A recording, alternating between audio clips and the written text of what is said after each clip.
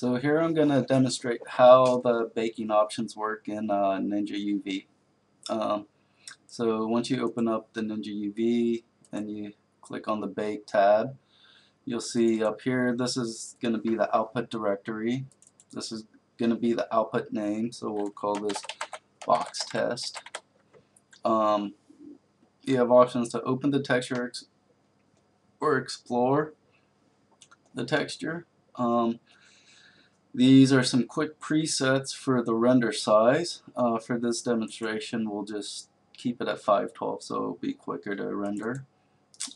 This is the UV set name that will get rendered out. You can bake AO, you can bake light maps, you can bake UVs, color, and a checker texture. You can also do a multi-bake, which if you do whichever bake options you have checked, it will combine it all into a PSD. So I'll demonstrate the bake color. So you basically select the object. I'll show you how this is set up. The UVs are set up. It's just a quick auto mapping, but it has to be mapped from 0 to 1. You can see that it has two different textures on it. These are regular target textures, so you can use regular target files or you can use procedural 2D files or 2D textures in Maya. This one has a cloth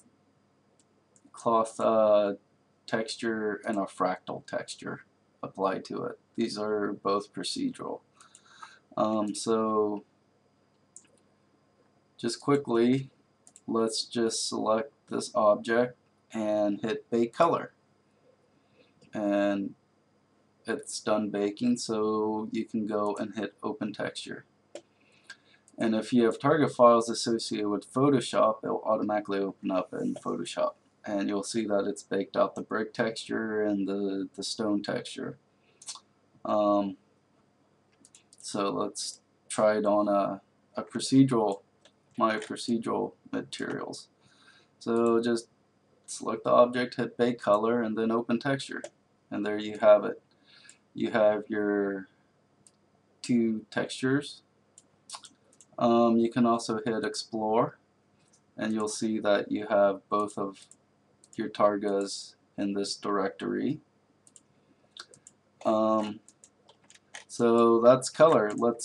You can also assign a new shader to it with the baked out texture. So all you do is you just check it to assign new shader, and you hit bake color, and you'll see that the resolution's low because we're just baking out a 512 by 512 texture on this object. So you can go into Hypershade, and we will graph this guy, and you'll see that it's baked out that text or created a shader with that texture node using the new texture. You can also bake out grids, which is nice if you want to check your UV resolution and ratio. So we will just select the object, check assign checker material to object, and hit bake checker texture. So now you have an object with a checker texture on it. You can open up that checker texture, and you'll see that it's a checker. So let's duplicate this guy again, and let's do a multi-bake. So let's bake out an AO, a color map, and a UV map.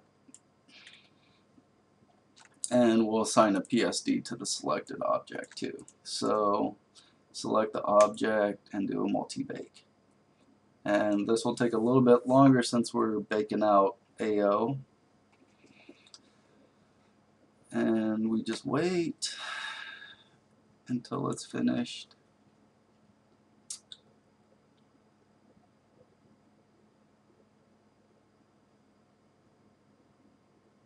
and there. So you'll see right now that it's black because this is kind of a bug in Maya where if you create a PSD through Maya, it actually can't display it in Maya, which is kind of stupid.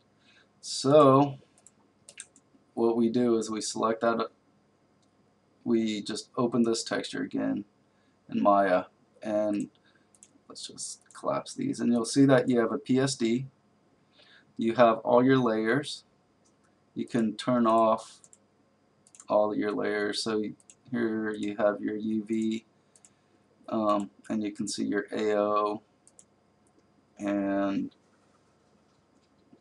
everything. So all you have to do, we'll just turn the UVs back on, is go File, Save, and go into Maya again, go back into the Hypershade, and just double click that and it will refresh that material. And there's your PSD on that object. That's about it. You can edit your AO bake set, the occlusion fall off. The X and Y resolution will get overridden by these numbers. And you can also edit light map bake sets too. Same thing. And this will all work with procedural textures too.